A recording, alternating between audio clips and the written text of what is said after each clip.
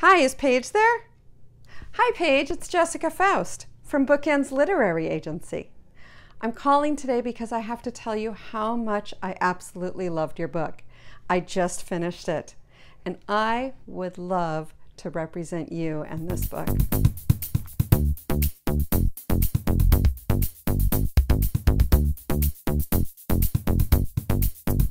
Congratulations, you just got the call. You officially have an offer of representation from an agent. You are so excited and you are prepared because you have been planning for this. So after the squealing and the screaming and the calling everybody you know to tell them the news, you know it's time for you to take charge and interview the agent. Luckily for you, you have your questions ready to go and you're going to hit the ground running. Question number 1. Do you use a written agreement or contract? Now, we at BookEnds do use a written agreement, and I think these days most agencies do, although when BookEnds first started, there were a lot of agencies who still used the old-fashioned handshake agreement. I think now times have changed enough that most use a written agreement. Question number 2. Do you sign an author for just one book or for more than one? At BookEnds, our goal is that we're going to build a career together. Our goal is that this is the first book of many that we'll be representing on your behalf. So our contracts state that we are more or less signing you for this book and your future books. Future books that you and your agent agree that you're going to work together on. Now, all of that being said, the contract has an easy out. Because at BookEnds, we really believe that the agency is the relationship is the essence of a good author-agent relationship. Question 3. Will I be working exclusively with you, or will another agent be handling my work? At BookEnds, whoever it is that is offering representation will be the agent you're working with. So if it's me, you'll be working exclusively with me. Now, there might be a time when you have a second project that's a little outside of my area of expertise, and at that time, you may work with another agent. We may work jointly together, me, one of the other BookEnds agents, and you. But for the most part, the agent who is offering will be the agent you're working with.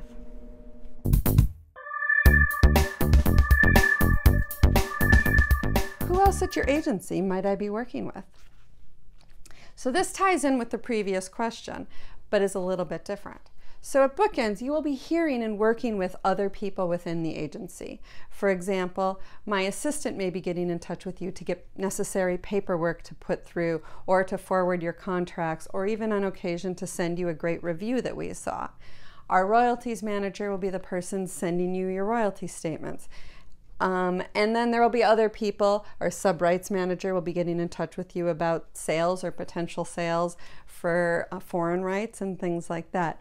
You will be working directly with your agent, but BookEnds works as a family, I guess, as a team, and there will be times when you may be hearing from other team members.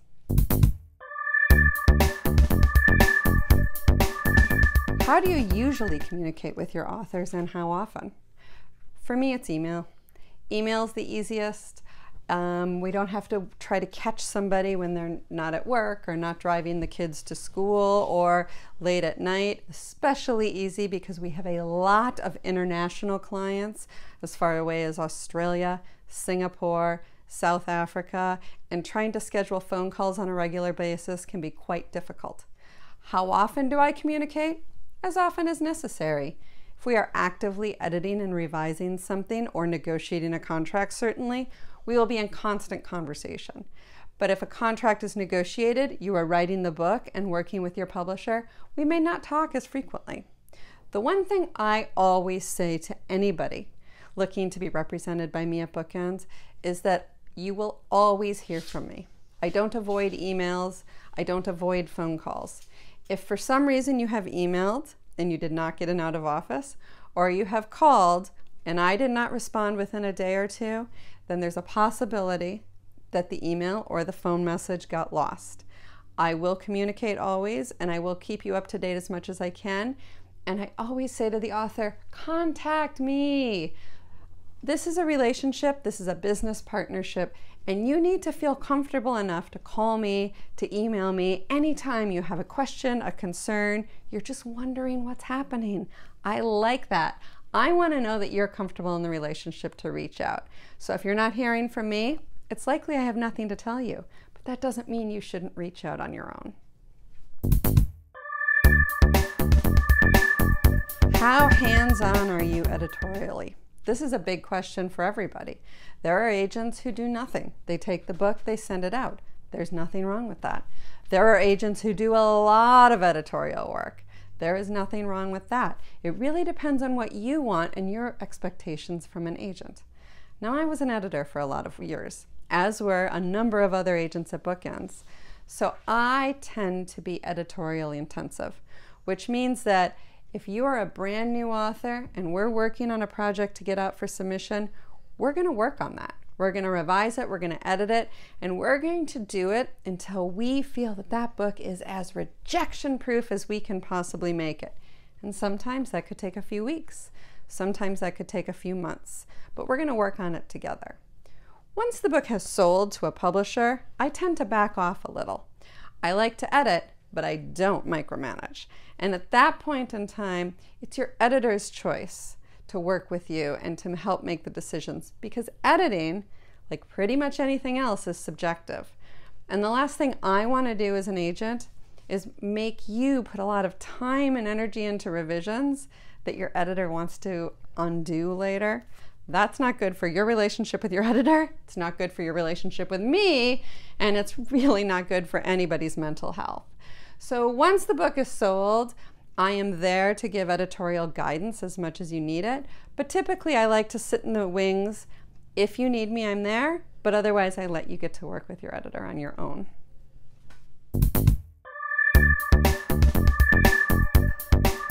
What is your editorial vision for the book? What changes do you see need to be made, if any? This is a really important question for the author to ask, because this really shows whether or not you and the agent have the same vision for the book and are going to be on the same page moving forward.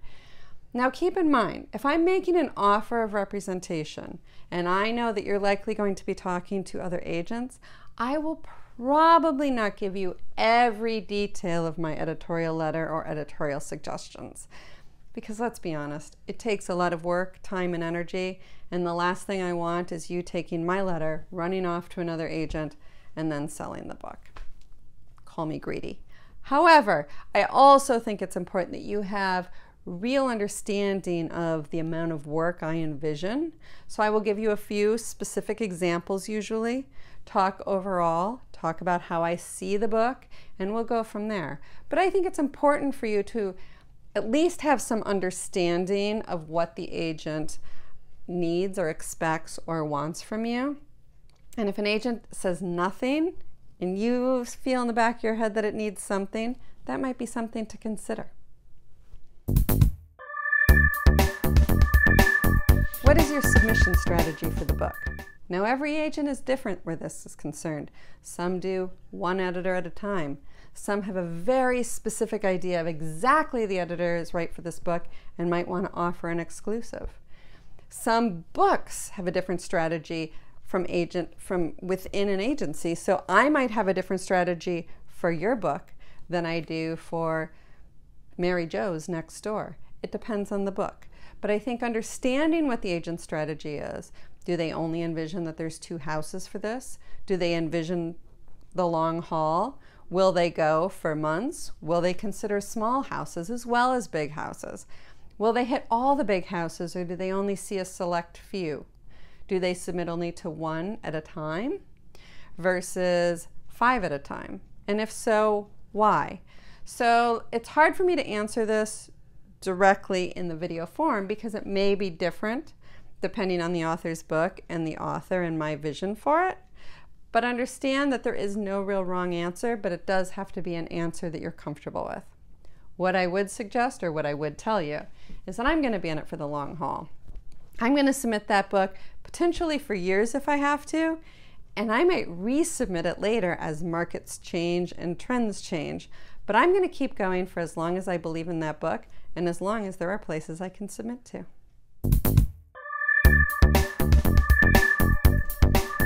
Once I sign, can you tell me what our next steps will be? I could probably do an entire video just on this. I'm going to keep it short for this video because we already have a lot going on. But typically with BookEnds, your first step when you accept representation will be to sign the contract. That's electronic and it can happen the same day, which is really exciting for us. From there, we will typically start revisions. Like I said earlier, we're going to go as long as it takes to make a book that you and I are both happy with and that we really feel we're going to be able to sell. Once the revisions are done, I'm going to go out on submission and you're going to get down to writing your next book to keep you busy working on that next thing for me while I am busy working on your current thing. I will keep you updated on the entire submission process. I will keep you updated on rejection letters. I will keep you updated on good news, like the editor is getting others to read it within the house. Whatever I hear, you're going to be updated on. Once we get an offer, we will do lots of happy dances. We will toast with champagne, and then I'll get down to the brass tacks of negotiating. Depends on the situation. Negotiations can vary. You and I will be in constant conversation at this time. I will keep you updated on all of the offers we're getting, on all the negotiation points, and so on and so forth until you give me approval to accept the offer. Once I do that, you're going to dig into the book, back to the first book, get into it, start looking at it. I'm going to be negotiating the next round of the contract, which is the actual physical contract that I'm looking at. Typically, we have a boilerplate with most publishers, so it doesn't take a lot, but we still need to review it, make sure things haven't changed, and make sure we're happy with these points for this book. Then, in many ways, I turn you over to your editor, at which point you're going to be doing everything you did for me all over again. You're going to be working on revisions. You're going to be writing that next book that you already started. You're going to be doing copy edits, and then you're going to start getting ready to market and promote the book before it's published. So in a nutshell, those are the next steps. But that's very brief. Like I said, I could do a whole video on probably different segments of that.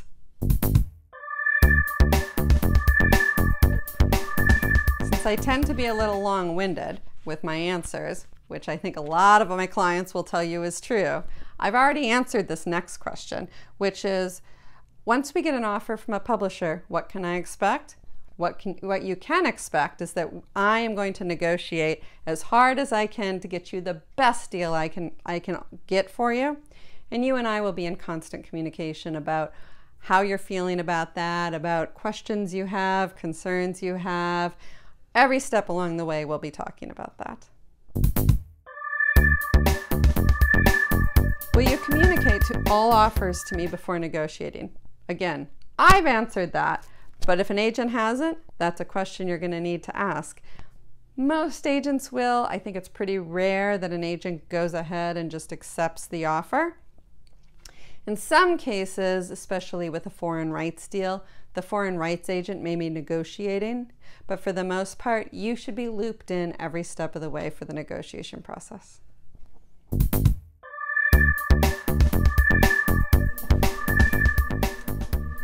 What if my project doesn't sell? The answer to that is easy. We get straight to work on your next book and we sell that one.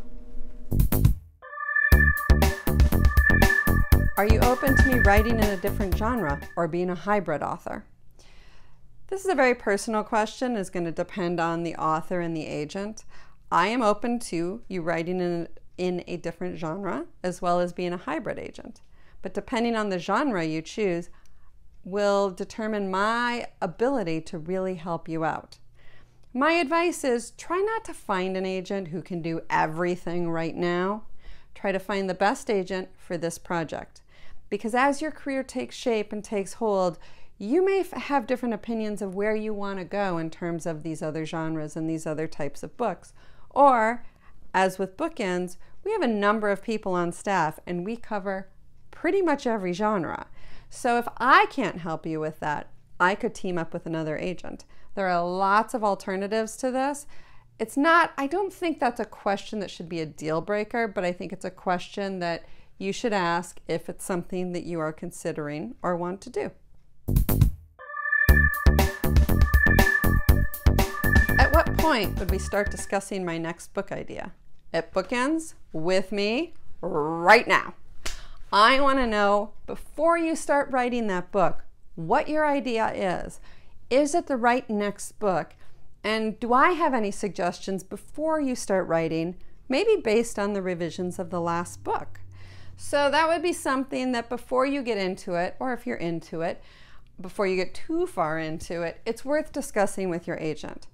Again, my goal is to build a career, which means that each book is a stepping stone to the next thing. In order to make those stepping stones work, we want to make sure they're going up and not zigzagging all over the place. So I would love to discuss your next book with you whenever you are ready to discuss it. And the last question I have on my list is, how will we work together once my book has sold? And that's something, again, I already answered a little bit, but ultimately, how we're going to work together is I am going to let you work with your editor. I'm not a micromanager, and I don't like to play middleman. Also, I think it's really important that an author and her editor build a really strong relationship on their own, because your editor is your voice inside the publishing house. She's the one fighting for you with sales and marketing and the art department and the copy department. So she's the one you want on your side. I am there really to act as your advisor. I am going to defend you when defending needs. I will definitely give my opinion. I will help out with the cover and with cover copy and in any way, shape, or form. If things are going bad or you're not happy with something, I'm the one who's happy to step in, talk to the editor, and have the hard conversations. But ultimately, for the most part, in a lot of ways, I step back. I'm there when you need me. I'm there when your editor needs me. I'm there to help out, and I am involved. It's not like I'm, headed off to Tahiti and you can't find me. I will be CC'd on a lot of emails. I will be very involved. I'm just taking on a different role once that book is sold. Whew! You did it! You asked the hard questions. You had the hard conversation. Now it's time to sit down, pour yourself a big old glass of wine, and really think about the conversations you had with those agents. It's not just about having the right answers, because in some ways there are no right answers. It's about feeling in your gut which agent felt right to you, which answers felt right to you, and really, most importantly, who did you feel most comfortable with? Who can you call when you're having your worst moment, when you're having your best moment, when things are downright scary? Because that's the agent for you. So I'm wishing you all the luck in the world. The blog has all the questions in writing. You can probably just cut and paste them into your own form, keep them in your own notebook, write at your desk, and be ready to go, because it's coming.